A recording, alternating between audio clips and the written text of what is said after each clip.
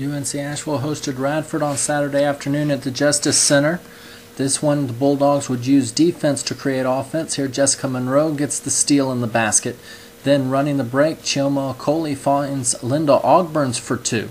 This one went back and forth all the way. Lindsey Thompson gets the steal in the basket here. First half, UNC Asheville really pushed the ball on offense. There, Anna Baker finds Jessica Monroe. Bulldogs led by 2 at halftime. Then the second half, Monroe drives to the basket for the hoop. Then Anna Baker drives and scores. But then it came down to the final minute. Talia Moten for Radford ties the game at 50 with 28 seconds left, setting up Anna Baker.